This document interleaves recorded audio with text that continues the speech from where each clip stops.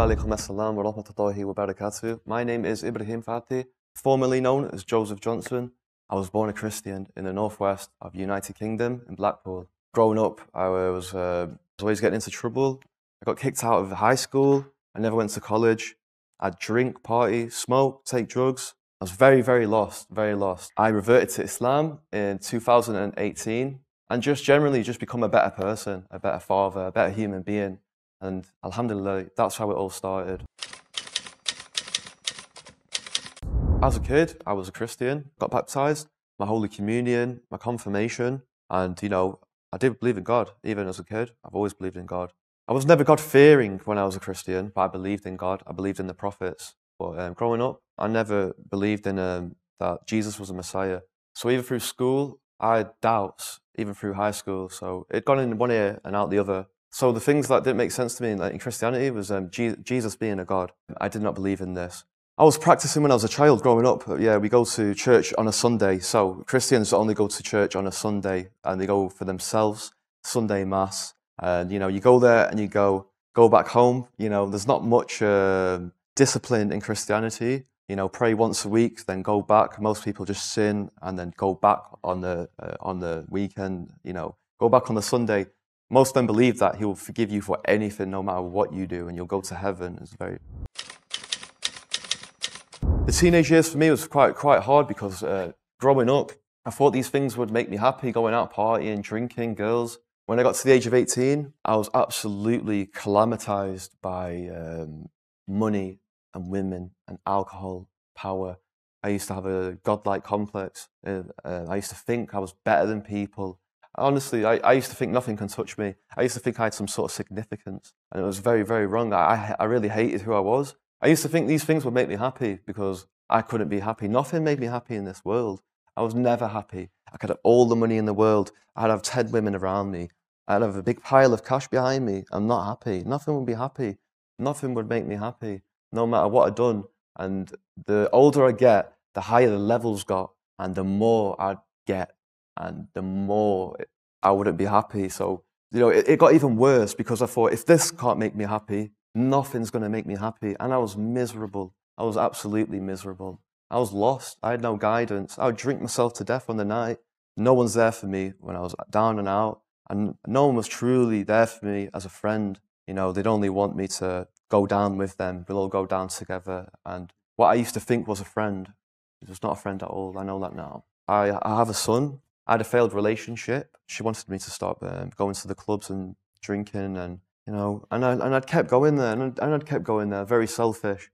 She'd left me. I'd lost my son. My father passed away. I'd lost my father. I'd lost everything. My father made me happy. My son made me happy, and I used to think all these materialistic things would make me happy. So my father passed away when I was 20 years old. He just died suddenly. He was my best friend.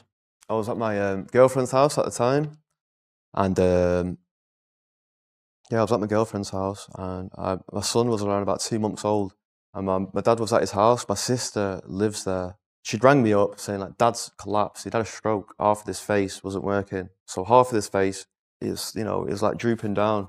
And she was really, really worried. I didn't think nothing of it. My dad used to go in and out of the hospital all the time. He had diabetes, and he didn't used to look after himself. Sometimes miss his injections. I thought nothing of it. And I'd gone to the hospital. He'd gone to the hospital. They'd injected him with to make him pass out, anesthetic. I just remember him coming in. All the sisters and brothers came. There's loads. There's like 6 of us. And then he got us in a room, and he was just like, I don't know how to tell you this.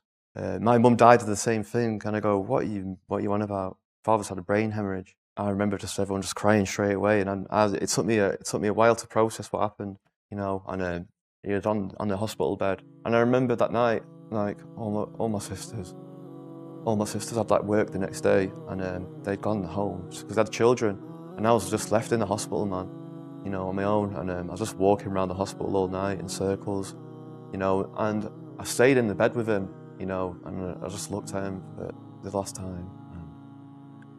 Sometimes I regret doing that because staying with him. And sometimes when I look back as well, I just get images of his face, So I thought I was doing a good thing by staying with him all night, but I think like I tortured myself. That 24 hours felt like a year, and he died the next morning. He flatlined, yeah. No, the last time I seen him conscious, he rang me 2 weeks before we fell out, and he rang me up saying like, "I love you, you know that?" And I said, "Yeah, yeah, yeah." And he said, "I just want you to know that I love you so much." I said, "What are you on about?" And he's just like saying, "I'm proud of you. I'm proud of you. You know, I'm proud of my grandson." And I go, "Shut up, Dad, what are you on about?" I go, "Avengers 2 movie's coming out next week. We like Marvel." He loves Marvel. I feel like he knew that he was going to die, and then like he told me, yeah, he knew he was going to die. You felt that? He felt it, he felt it. I think he might have gone to the doctors a few weeks before, and like he knew it, he just didn't want to tell us, you know. I wasn't ready for the world, you know, when he left. I wasn't, in my head, I was like 20, but I was still like 16 in my head at the time. You know, I did really struggle after he left. I didn't know how to live. I didn't know how to do the mortgage, the rent. That's why I say, like, I go out with my friends and I'd get into trouble and I'd do other things. You know, I ended up becoming homeless. I ended up stealing. Not off the shops or people, but you know, I did really struggle after he left. I didn't know how to live. I didn't know how to do the mortgage, the rent. That's why I say, like, I go out with my friends and I'd get into trouble and I'd do other things. You know, I ended up becoming homeless. I ended up stealing. Not off the shops or people, but, you know, I'd go to, like, places like Harrods or something like that where it's not going to affect anyone, only a millionaire. I didn't have a passport. I didn't have a bank account at the time, and I had no ID in my own government country. So I was stuck in the system. No ID, no job. I couldn't like progress, and I didn't have money to get a bank account. I mean, I didn't have a bank account to get money at the time, so I had to do these things I didn't want to do. And they put me in a hostel, and hostels where they put people who's like got no place to live or jail leavers. But I remember they put me in William Booth in Hull City. Because it was a mortgage, the house was mortgaged, and you know, it got sold off really. And when he died, I ended up in debt. We actually ended up in £5,000 in debt, all of us. My dad owed money to the thingy, so we had to pay it.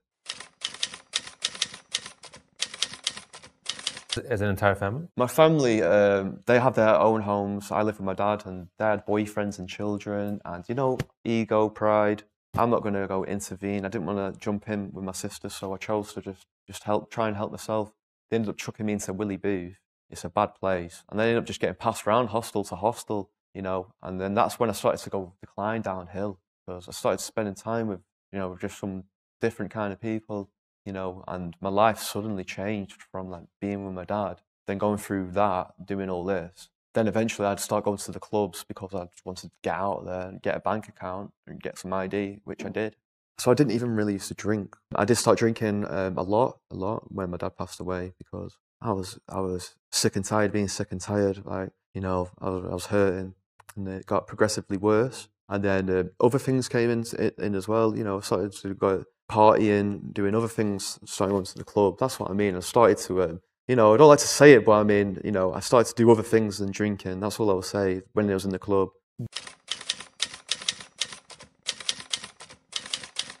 Nice, man, not nice. So Blackpool's my local town. Yeah. I'm from Cleveland, and there's no hostels for like people who are homeless, because quite a nice area. So I found myself being homeless like full on, and then my government, my council, they wouldn't like help me, accommodate me. So I had to move to Birmingham. So in Birmingham it's even worse. I go to the Willie Booth in Birmingham, the hostel, and Washington Court, and it's a different ball game in Birmingham. You know, the big lions, you know, the guys there, they're not, some of them are not very nice.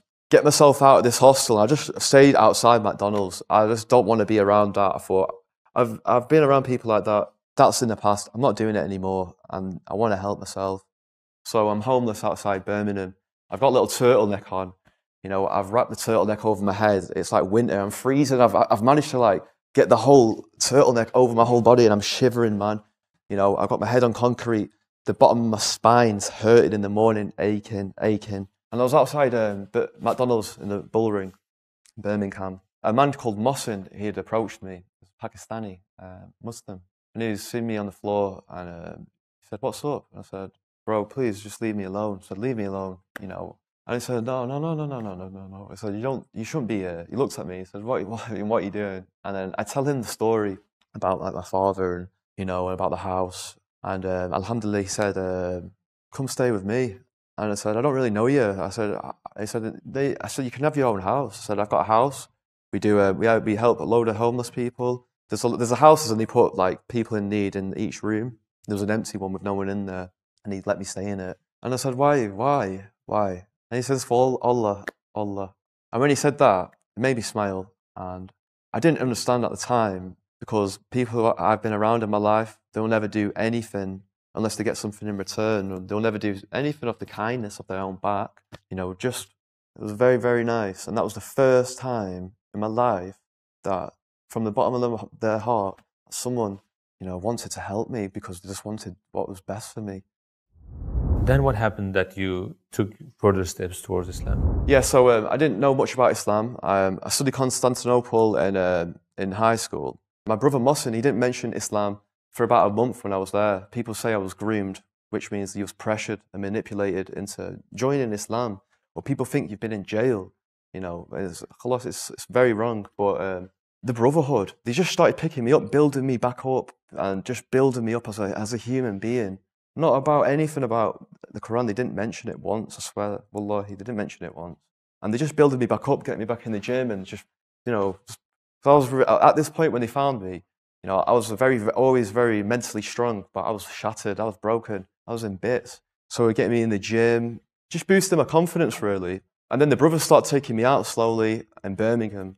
I was going down Hodge Hill, Handsworth, and all the brothers, they know me, and I'm not even a Muslim yet, and they're calling me brother. They're giving me hugs. It's like I've got a family. And mashallah, it was amazing. It was beautiful. All my life I've just wanted a hug, man, and then I found that in Islam.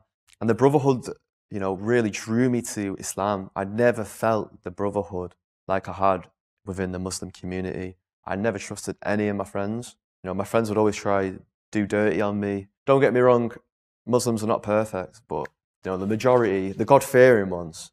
We started talking about religion, and I love debates, religious, philosophical. I love having debates which is beyond human comprehension, whatever it may be. We're talking about Christianity, we're talking about religion. It's like we're having our own little speaker's corner. And he started to tell me to watch Ali Dawah and Hamza's Den, Muhammad Hijab. I'm trying to tell them why the Bible's authentic, and I can't say anything. And, alhamdulillah, I cannot say anything. And I agree. You were trying to defend the Bible? I wasn't trying to defend it, but they was trying to put the Quran on me. At that time, and I tried to come up with some sort of defense, because at the time I was still a Christian, but I couldn't say anything. I agreed with everything that they said. Before Islam, I did not know that we believe in the same God. I did not know we believe in the same prophets. I thought they would believe in something else. And when I started to watch the Dawah, everything started to make sense to me. And and mashallah, it was such a beautiful feeling that we believe in the same prophets. I was very surprised and shocked. How is this kept secret from me my whole life? How do I not know this? And I'd been lied to my whole life. Wallahi, I've been lied to my whole life. From social media and propaganda and listening to what other people are saying. I was very ignorant and very misguided. And I started to make my own mind up. And, I found truth in the Quran.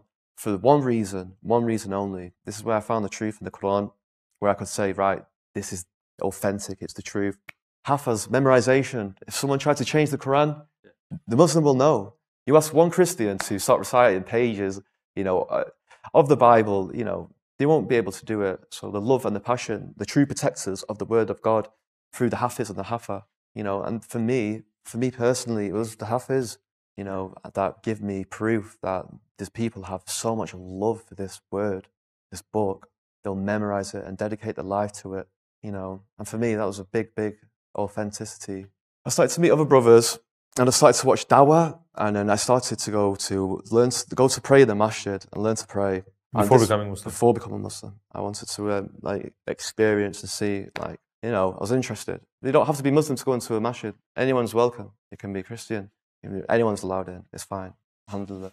And I just wanted to go see. I was very nervous. The first time I went into the masjid, I was scared.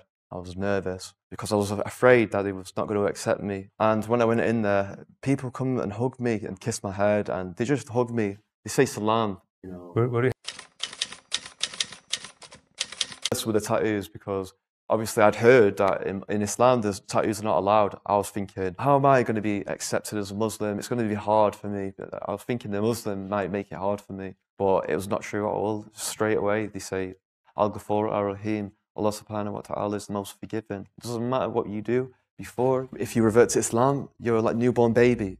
You're brand new, clean slate, all sins forgiven. I met a lot of men who was ex-drug dealers, ex-criminals, ex-murderers, and they'd come out and they repented and turned back to God. And these were born Muslims. And wallahi, these guys were so passionate to me. I have a big passion. I listen to them through mutual understanding. You know, in the UK, we all come from the same place, a lot of us. And these men who have reformed their lives through Islam, that's what appealed to me as well. I've seen people go through rehabilitation, mental counselling. So many times I've seen people try these forms of rehabilitation, whether it be mental health, whether it be drugs, addiction, none of it works.